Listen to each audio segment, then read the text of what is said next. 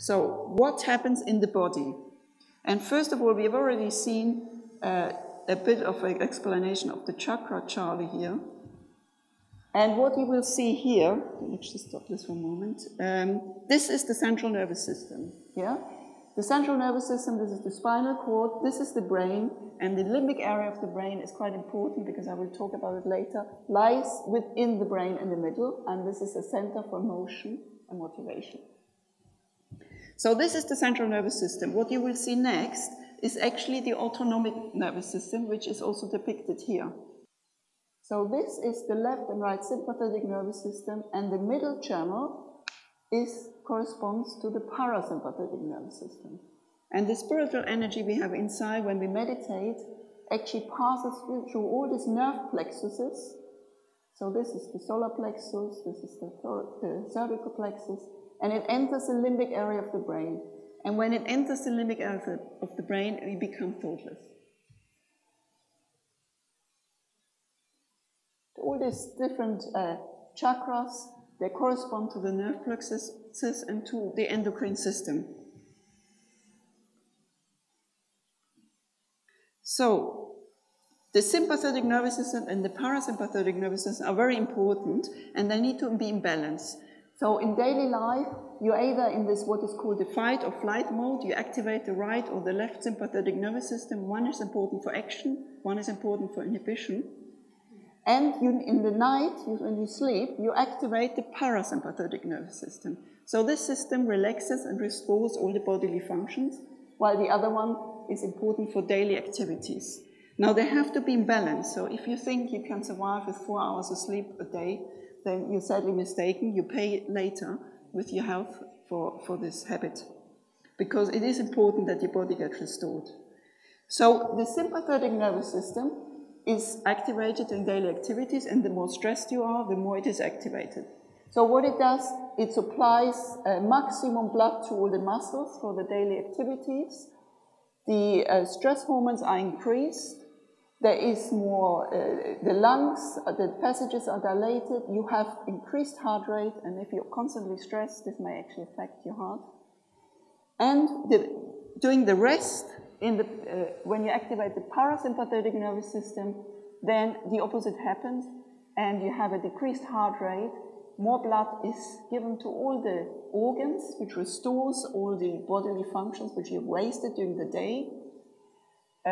There is decreased activity of stress hormones, and the digestion is stimulated. So what research has shown, that meditation activates the parasympathetic nervous system more than rest. So that means you enter a state of hyper-rest, which is better than sleep.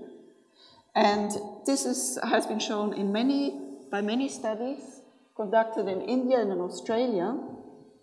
So what happens is there is a decrease in the heart rate, there is a decrease in the breathing rate, there is a decrease in pulse rate, in blood pressure, in oxygen metabolism, and this is anti-aging.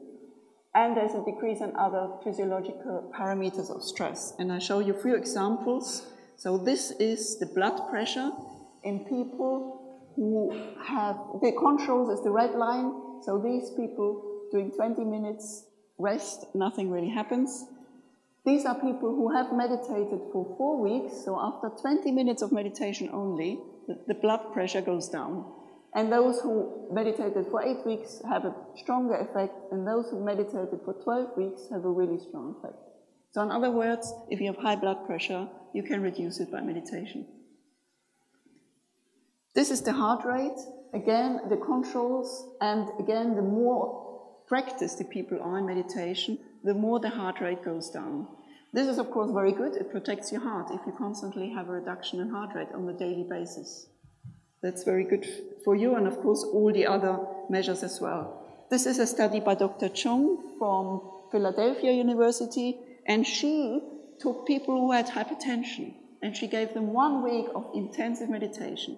They had to meditate in a meditation hospital every day for, 8 hours or so, and the blood pressure, the high blood pressure went down significantly in the meditators, but not in the controls who were getting normal treatment in a normal hospital.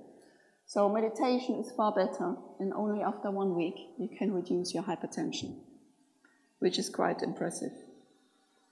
So in conclusion, the state of mental silence reduces sympathetic activity, and what it means, it enhances the parasympathetic activity, which restores all your bodily functions and de-stresses the body. Now, another very curious phenomenon, which if you may have noticed if you meditated with us for a while, and if you knew, you will feel it at the end when we have the meditation. When you achieve the state of mental silence, you feel a cool breeze on the hands and on top of the fontanelle area. And the fontanelle is called fontanelle because it comes out like a fountain. So this cool breeze is described in the Bible, for example. It's called the cool breeze of the Holy Ghost. And the Holy Ghost, of course, means your own spiritual energy.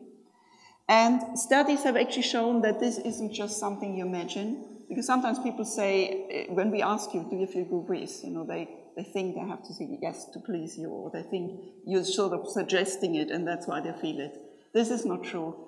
Studies have shown this is people during the rest period, and in the rest period, the temperature of the hand actually goes up a little bit. That's normal. But in meditation, the temperature goes down significantly.